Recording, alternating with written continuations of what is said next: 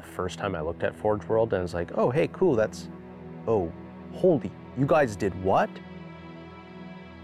There's just way too much. You can't keep it all in your head at once. It was so beyond our production capability. We were just like, that's crazy. We can't do that. I couldn't stop the artist who started creating it.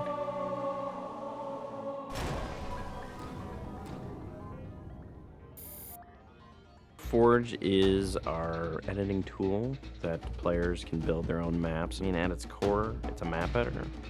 We always had this vision right from the get-go, which is anyone can build anything.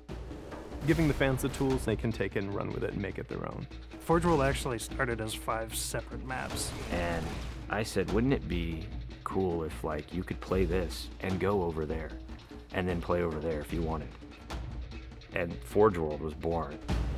There were a lot of people telling us that, no, you cannot ship this as one big map. We have this awesome new automatically generated LOD system called impostering that makes objects that are really far away really cheap to draw. We're pushing what we can do with the Forge budget, so that lets us have many more objects up on the screen at once, which lets us put more objects into Forge.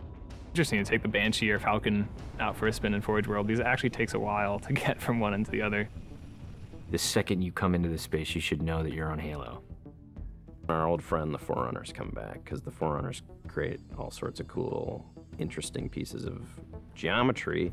We wanted to give people a variety of locations that they could forge in a different way. So a gulch, an island, an interior, a very small outdoor pocket, and then the rock, which was kind of based off Ascension. Let's use a lot of interesting parts in it so that people can manipulate it or we can change it.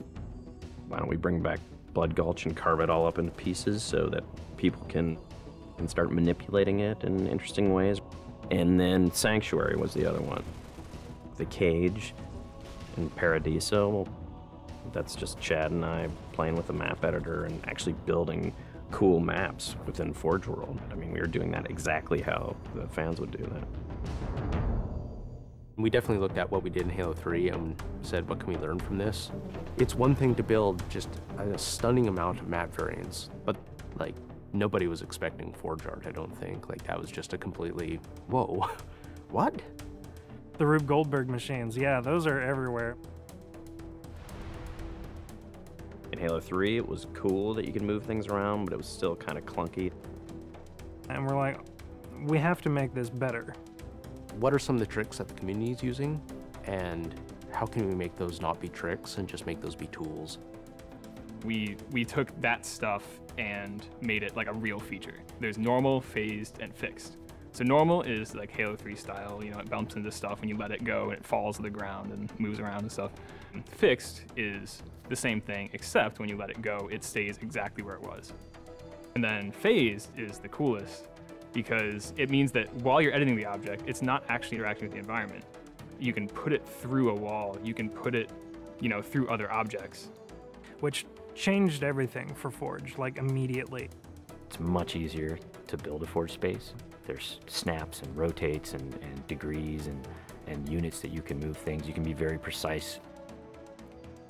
The camera controls, it's actually really good for object placement because like little touches on the stick don't translate into really sudden jumpy movements. And then we also have a fine editing mode. You click the stick in and then your camera starts moving very slowly. You're not spending like 3 hours trying to get one block to line up directly to 3 other blocks. You can select individual objects and say, get rid of all the objects of this type. So if you're trying to get rid of all the spawn points on a map because you want to go and replace all the spawn points, you can do that. You can do custom colors. You can take these Forge pieces and say, hey, that's blue. So the blue base can truly look like the blue base. Reach's expanded sandbox includes new things like, you know, jetpacks. And if people want to build some sort of 3D map and really make use of the jetpack, they can do that now. Custom game options and Forge go together like peanut butter and jelly. You're able to do things with game types that people might not even expect. My favorite example is King of the Hill, where the warthog is the hill. I'm super excited to see what people do with it when it goes out, because there's so much crazy stuff in there that's amazing. We are shipping maps on the disk that we made in Forge ourselves. So The tools are there. If you have the time and the talent, you can make it. The community is just going to outstrip us and spank us. With the new tagging system, you can save a forged variant, you can post it to your file share, and then you can say, sweet new map. Things that are good are downloaded by a lot of people and passed around to a lot of people, and that makes the really sweet stuff bubble up to the top. I'm looking forward to what the next big community game type is going to be. We realized that Reach was our swan song to Halo, and what better way to do that than to let people do what we've been doing all along, which is creating new, cool maps. It's nice to go out with a bang, and this is a pretty big one.